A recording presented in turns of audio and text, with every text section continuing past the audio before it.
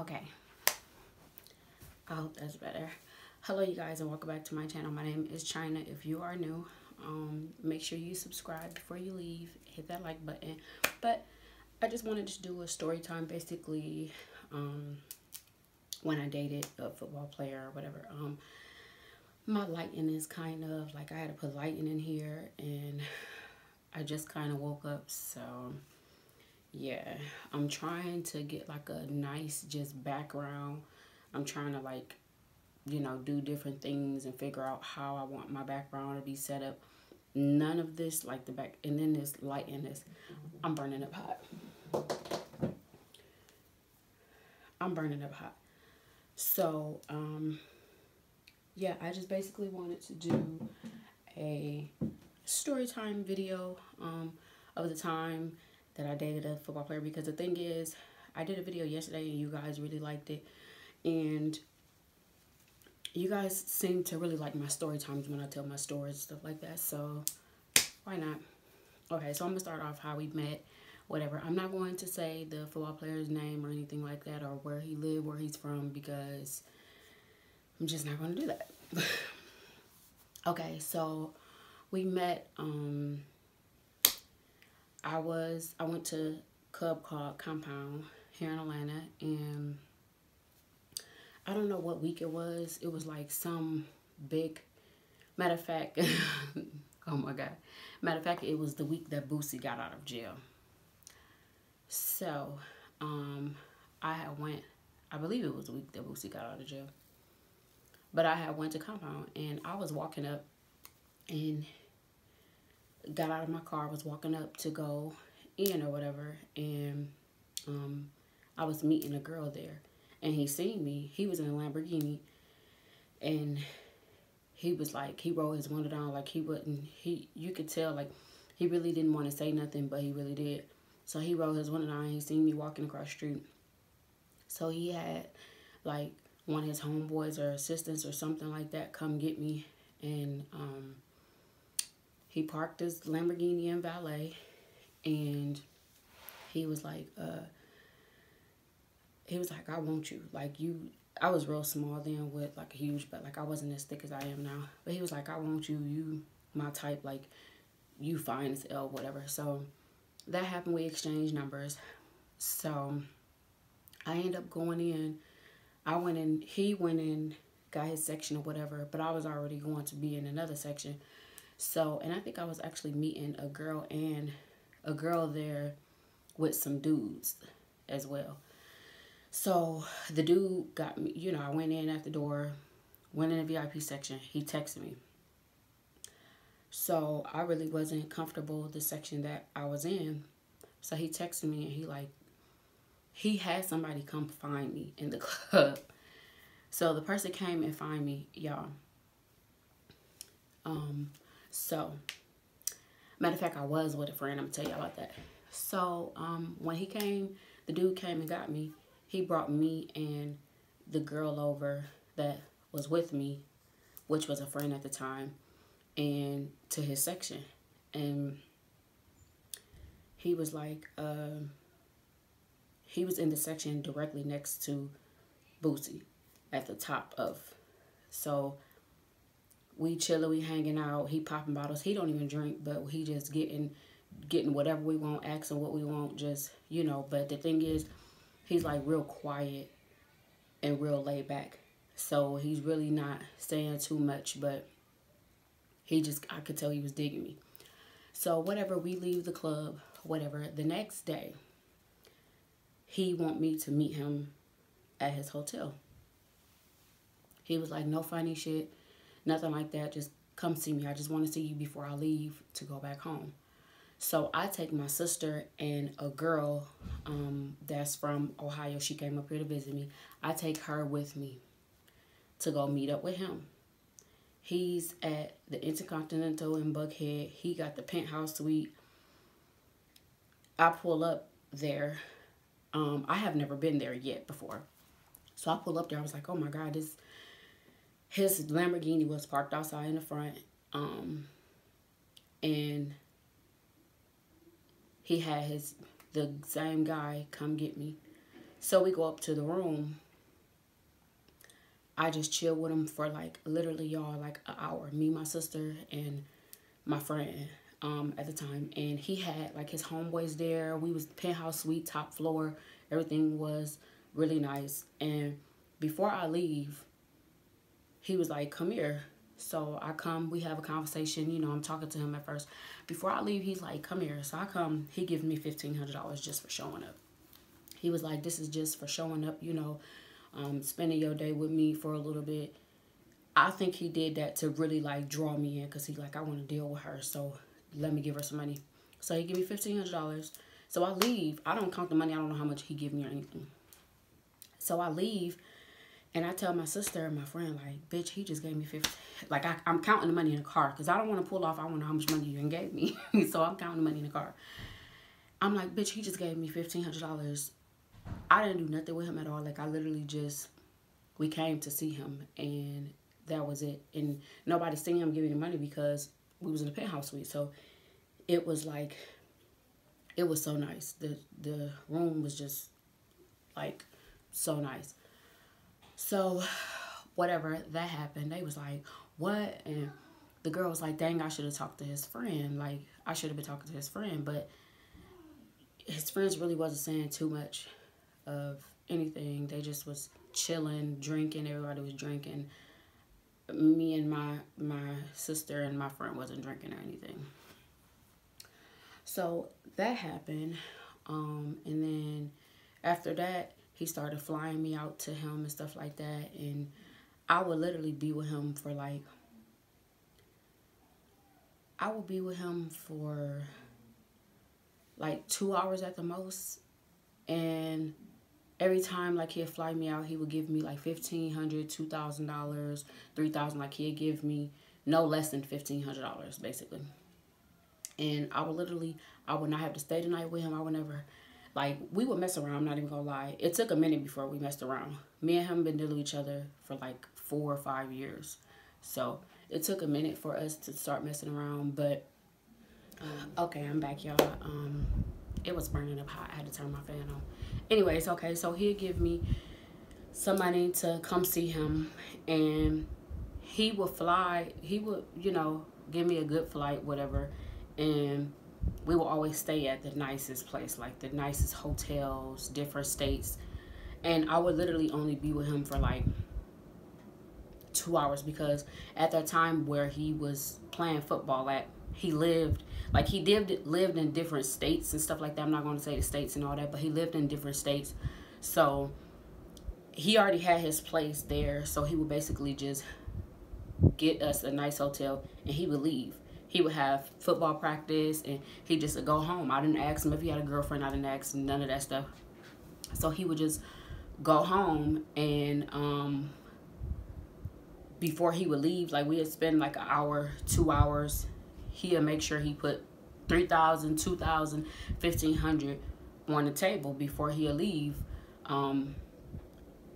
And he'll leave, you know, whatever you want, just put it on the room. Like, I just, you know, go down to the bar, because I'm in a whole nother state, and all I had to do was spend like an hour or two with him.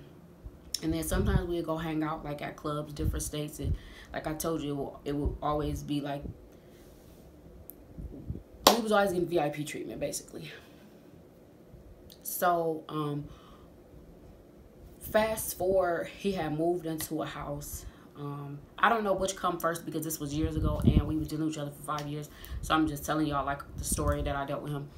So he moved into a house, and it was cold, it was snowing. I'm not gonna say where or anything, but he moved into a huge house, and he was still moving in. He flew me there. That was my first time ever being at a house of his, because he's never took me, like, we've always been at hotels, real nice hotels. So he took me to this house. His house was so beautiful. Like, it was so big. In the garage, he had a Range Rover, a Range Rover, a Bentley, like, he had like really nice cars in his garage, and you could tell he's just moving in, whatever. It was beautiful. And he flew me down there. He would go to his football practice, leave me at the house. And I think I stayed there longer. I think I stayed for like 3 days. So we end up going to go get some hookahs. He don't smoke or he don't drink. So we end up going to get hookahs and drinks and hanging out at one of the bars. And then after we got done, we went to one of his friends, another football player's house. And it was like 4 football players just over the friend's house. So his house was beautiful too. Like, we was in his basement. They was playing the game. They was talking. We was drinking, taking shots. Then we went back to his house, just me and him. I mean, house is beautiful. And like I told you, I mean, him now, not now, but we've been dealing with each other for some years. So one time, he flew me out and we ended up messing around with each other, whatever. And he didn't leave me no money. Bitch, I was mad. I'm calling his phone. He ain't answering the phone, y'all.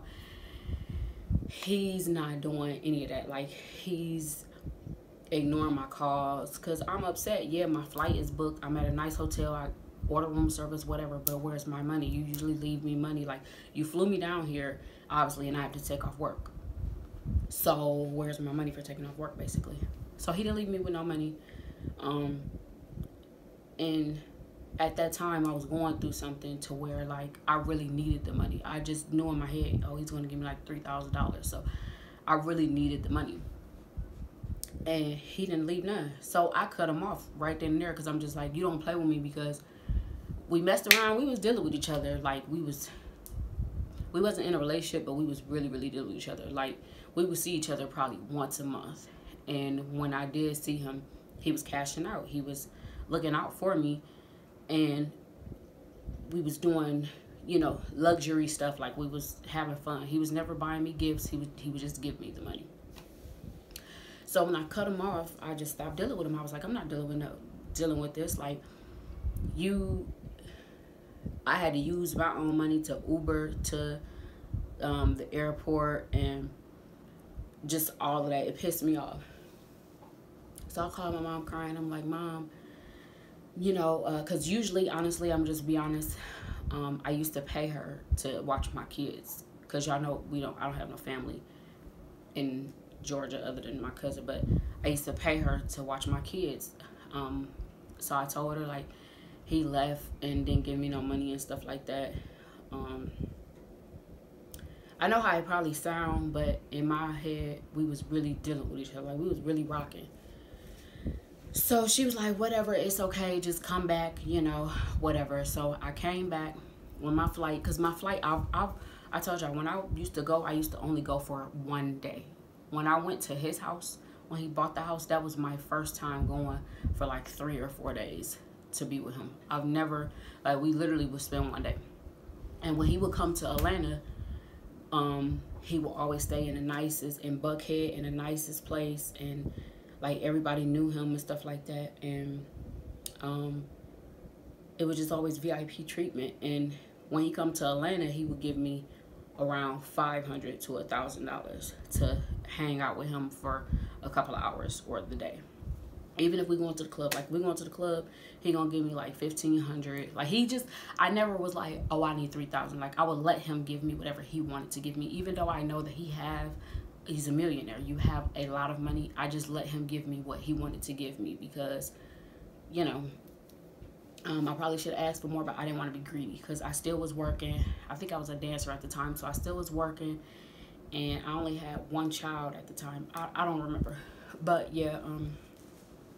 So when I cut him off from him doing that, a couple months later, he reached back out to me. He was like, I'm so sorry.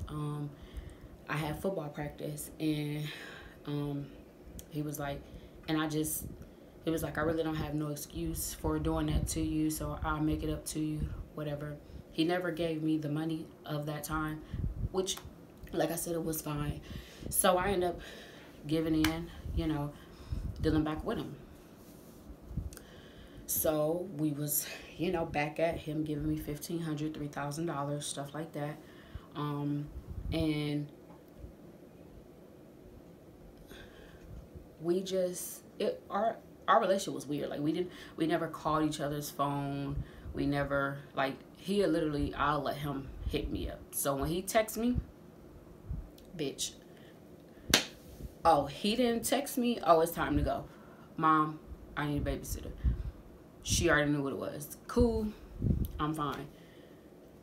Anytime he texted me, I didn't care what I was doing. If I was going to work, whatever I was doing, I was coming.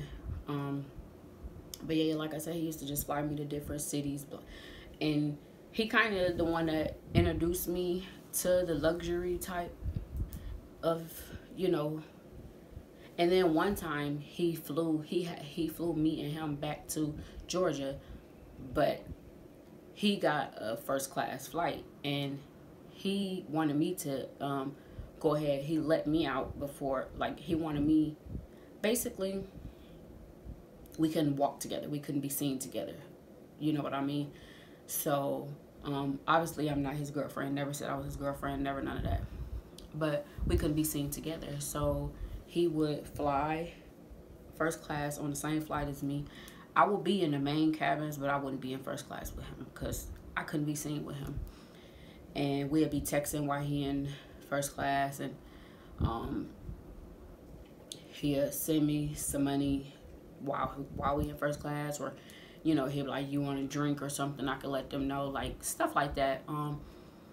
I think he did that again to me, where I came to see him and he didn't give me the money that you know, and I was pissed about it, because I'm like, okay, you're not about to keep, you done did this again. I don't remember how we stopped dealing with each other. I think it was because of that. I was just done with it. No, we stopped dealing with each other like that because I think that was around the time I just stopped dancing. I was done dancing, and he was just like, I just was like, I'm done with this life. I'm done with, you know, I just felt like I'm having sex with this person for money.